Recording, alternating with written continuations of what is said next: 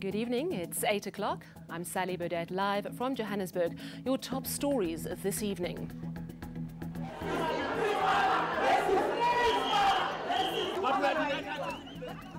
A day of protests and a visit from the Northwest MEC over a photograph that shows black and white pupils separated in class.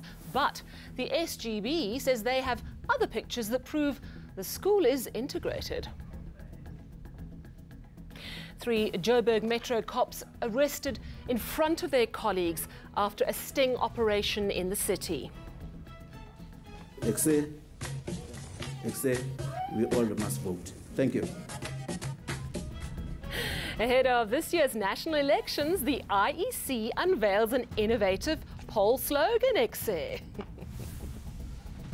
Racism in 2019. Or is it? Education authorities have decided to investigate whether racial segregation is part of school life at Schweizer-Reneke Primary School. A photo showing kids sitting in separate racial groups had protesters at the school gates today. But the school claims the photo is a one-off. Gervin Whittles has more.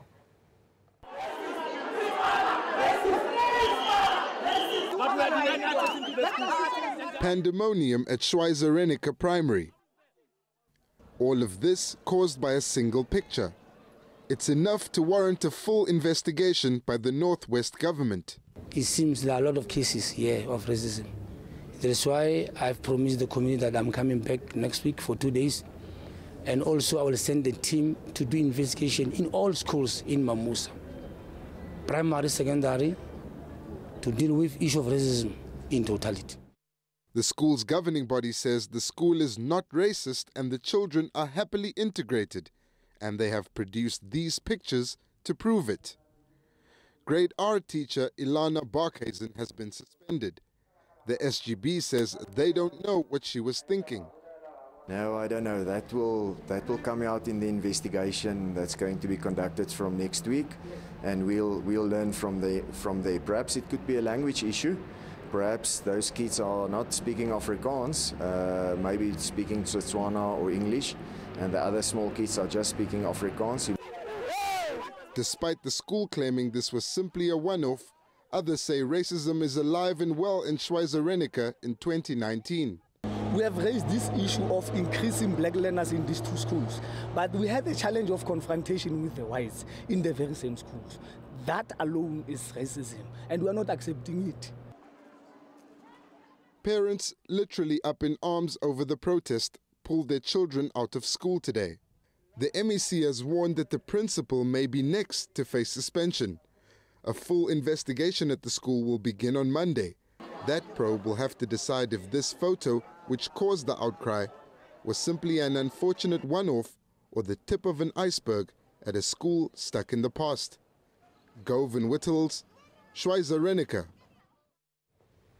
The South African Police Service has dismissed its head of basic police development, Major General Sandra Malebe-Tima. She was found guilty of racism last month. The case stems from a 2016 incident where she made racist and humiliating remarks towards training personnel. Malebe-Tima is reported to have said there were too many white people occupying positions in training, and the so-called discrimination against black students should be stopped. Johannesburg Metro cops arrested 3 of their own this morning for allegedly soliciting bribes from a foreign national. The officers, who've been in the department for years, were arrested in front of their colleagues. Mobile Madlala was there. The walk of shame. These 3 JMPD officers being arrested by their own colleagues and taken to a local police station. 3 corrupt JMPD officers have been arrested today for demanding 20,000 rand bribe from a foreign national shop owner on the 2nd of January. The shop owner offered to make a fake ID for a member of the public who was then not happy and had complained to 2 of these corrupt officers. The 2 female Metro officers then called 2 female officers and 2 male officers as backup. They closed the doors of the shop and demanded a 20,000 rand bribe. The shop owner allegedly paid the officers 5,000 rands before reporting the matter. He opened up a case with us here at Internal Affairs for investigation, and he then later stage went to SAPS as well and opened up a case as well at SAPS. So he's also a complainant at a SAPS case. So the matter is still being investigated by SAPS. Police found no evidence that the shop owner has been producing fake IDs. Sitago says they'll arrest more JMPD officers believed to be involved in this corruption. Ngobile Madlala, Johannesburg. Now, there's still no date for this year's national elections, though it's believed it's probably going to be sometime in May. Today, the Independent Electoral Commission launched its election logo and says it's all systems go for the polls. Zikona Chona has the details.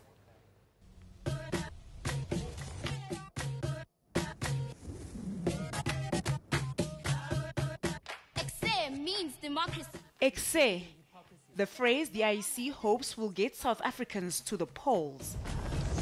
Exe says that I'm young enough to be bold enough. With a particular focus on attracting young people. The fact is, South Africans below the age of 30 are underrepresented on the voters' roll. I'm no longer just a number in the crowd. People who are at the age below the age of 30 remain underrepresented. In this case, people who are age of 18 to 19 are currently sitting at 16%, and people who are at the age of 20 to 29 are sitting at about 54%. We say, Exe, register, Exe, we all must vote. Thank you. There is a final voter registration drive later this month, with the Commission saying it's pleased with the progress it's made in capturing addresses of voters. This on instruction of the country's highest court to have it done by the end of November. As we speak today, that figure stands at 21.5 million, representing 83% of the totality of the voters' roll. An election date is yet to be announced by the President, but the Independent Electoral Commission says it's all systems go on their end. Zikona Chona in Midrand. And proof of residence will no longer stop you from making your X when you go to the polls. In a special sitting in Parliament, the National Council of Provinces adopted the Electoral Laws Amendment Bill today, which contains another key amendment. It's expressly forbidden for taxpayers' money to be used by political parties to campaign. Peladi Situsa has the story. Those who vote in favour, please raise your hands. And with that, the ayes have it, as 65 parliamentarians vote unanimously. This bill has been agreed to, and I wish to thank you. The Electoral Laws Amendment Bill allows voters whose addresses are not on the voters' roll, which is still being updated, to vote regardless. You can even still come to vote even if you don't have an address, but then provide an address during the voting process. It also ensures that no public funds are used to fund political party campaigns. The Traditional and Khoisan Leadership Bill also got the green light. For the first time, it brings Khoisan leaders into the fold where governance is concerned. All that remains before any of these bills become law is President Cyril Ramaphosa's signature. Peladi Situsa, Parliament. The city of Johannesburg's worried about the safety of staff and patients at local clinics. The Lenasia South Clinic has become the latest target in a string of robberies at clinics in the city. Our reporter Tsehohajo Moahi has the story. Just one of several health facilities robbed in the last few months. Well, since around July 2018, so in the current financial year, we've had about 9 clinics targeted by criminal elements. That's across the city in all the 7 regions of the city. At this clinic, thieves got away with 10 computers, forcing community members to now walk 3 kilometers to another facility. Clinic is for the community. And as a clinic in Eliso, this is about to south from the Flag Fontaine, Hotola service, and especially clinic is Hahulu, Itusa Hulu Mo Mobane. We do have security at our clinic. We have been engaging to and fro with JMPD to ensure that we've got adequate security measures at our clinic. But as you know, there's always going to be gaps, and there's also the human element. For instance, at Lenasia South, we're told that when the armed response unit arrived, they were told that this is a false alarm and that everything is well, and as a result, they left without properly investigating the trigger. Police are still investigating the incident and have not made arrests in any of the robberies. Tshego Moagi, Johannesburg. Still ahead on eNews.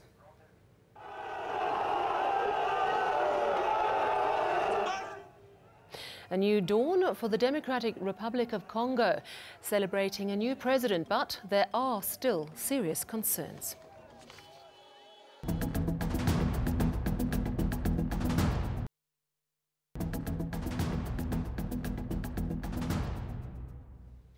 Shannon McLaughlin, the creator of the Ubuntu Baba baby carriers, has noted Woolworth's apology over what they call striking similarities between her baby carrier and theirs, but says that's not enough. The entrepreneur says she wants to see how they're going to change the way they do business.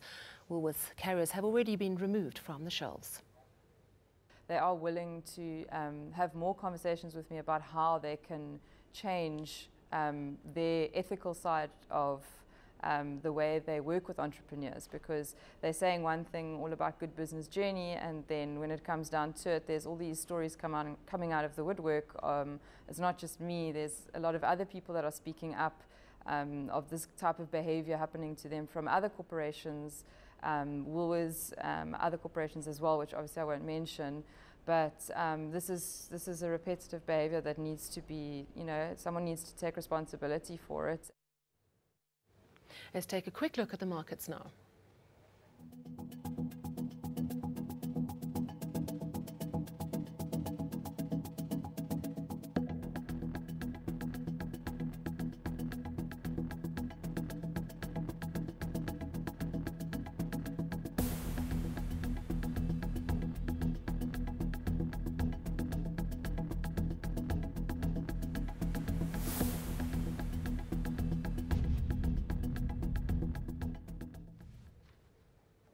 President Cyril Ramaphosa has called on the Democratic Republic of Congo election officials to finalize the results with speed.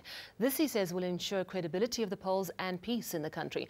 Now, the DRC's election authority has released provisional results of December's polls this morning only. They put opposition leader Felix Tshisekedi as the winner of those polls, which mark the first democratic election in decades.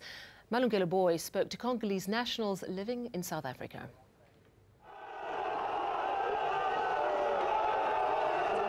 The celebrations on the streets of Kinshasa in the DRC. And here on the streets of Yeoville in Johannesburg, the Congolese nationals say the people have spoken. South Africa is finished for me. I must go back in my country. We was praying to God, to ask God to give us somebody, the one who is from Congo, the child of Congo, and then God answered us today. The real partner for South Africa has woken. The real giant of Africa has woken through this election. This is the richest country in the world that has now set itself on the trail for rebuilding, reconstruction, and be the real partner for South Africa around Africa. Felix Tshisekedi, son of the late opposition leader Etienne Tshisekedi, gained nearly 40% of the vote. Runner-up businessman Martin Fayulu has rejected the vote and called it an electoral coup, while Joseph Kabila's preferred candidate, former Interior Minister Emmanuel Ramazani Shadari, came third.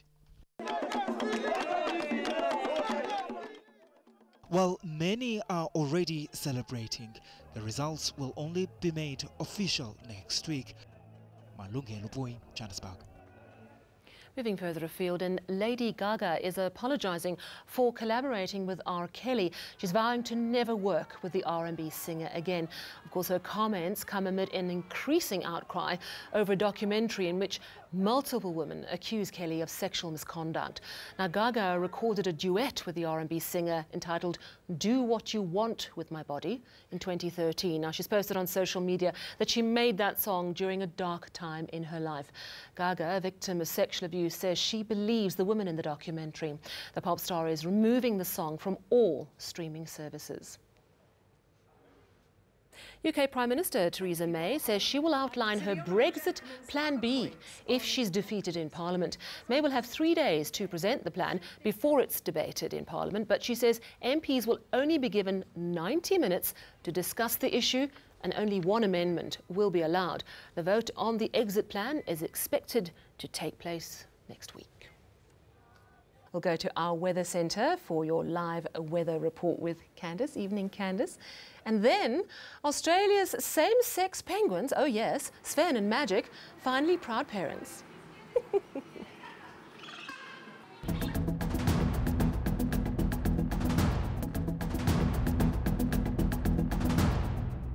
Let's get your weather as we edge closer to the weekend. Evening to you, Candice. We are having such dramatic weather up here in Johannesburg.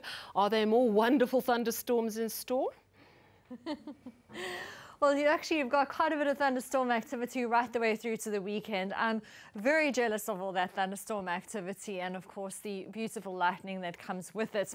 But on Friday, you'll also see that we have predominantly clear skies over South Africa's central interior.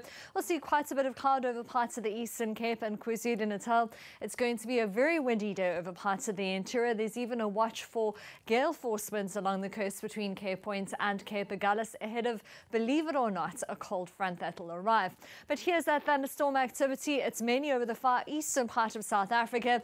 And then we've got this cold front arriving in the Western Cape, bringing in cooler weather, windy conditions, as well as rainfall with it. The Northern Cape remains dry, though, with a predominantly sunny day on Friday. Highs head into the mid-30s for Uppington and Prieska, as well as Potchefstroom. You'll see a slightly cooler day for the Western Cape, with rain mainly in the evening, 23 degrees for Cape Town, but still hot over the eastern parts, 35 for Beaufort West, George at 28. Quite a bit of cloud with a warm day along the Eastern Cape coastline, hot across the interior. Thundershowers are expected over the western and northern part of KwaZulu-Natal, with a 60% chance of thunderstorms over parts of Mpumalanga, with maximum temperatures mainly in the low 30s. Hot with thundershowers as we head towards Limpopo, with a sizzling hot afternoon for Mahikeng at 38. Rustenburg and Harrismith, both of the possibility of thundershowers, but the dry forecast for the rest of the northwest as well as the Free State, a sunny and hot 35 degrees for Bloemfontein. Gauteng can expect another hot day. Pretoria 34, 31 for the rest of those weather stations, with isolated thundershowers in the forecast. As we head towards the weekend, you'll see that rain extending from Fredendal through to George, as well as some rain along the east coast, but hot weather and thunderstorms continue in the northeast right the way through to Sunday, where we can expect a partly cloudy and warm day in the west. That's all from the Weather Centre. Enjoy your night. Thank you so much, Candice, there in Cape Town. And finally to Australia. And how about this for the rights of gay parents? 2 papa penguins at Sydney's Sea Life Aquarium are very pleased with themselves. A chick entrusted to the bonded male pair in October has taken its first swim. The sub-Antarctic Gentoo chick was given to foster male parents, Magic and Sven, as an egg. They dutifully shared the job of hatching the egg and nurturing the chick. He's been named Svenjic after his dad. The gender of the now 5-kilogram baby will be determined soon. So sweet. Let's recap your top stories once more. On a day of protests and a visit from the Northwest MEC over a photograph that shows black and white pupils separated in class, but the school SGB says they have other pictures that prove the school is integrated. 3 Joburg Metro cops arrested in front of their colleagues after a sting operation in the city. Exe, register, exe, we all must vote. Thank you. Exe indeed. Ahead of this year's national elections, the IEC unveils an innovative poll slogan. Exe. From me and the team, it's a very good night.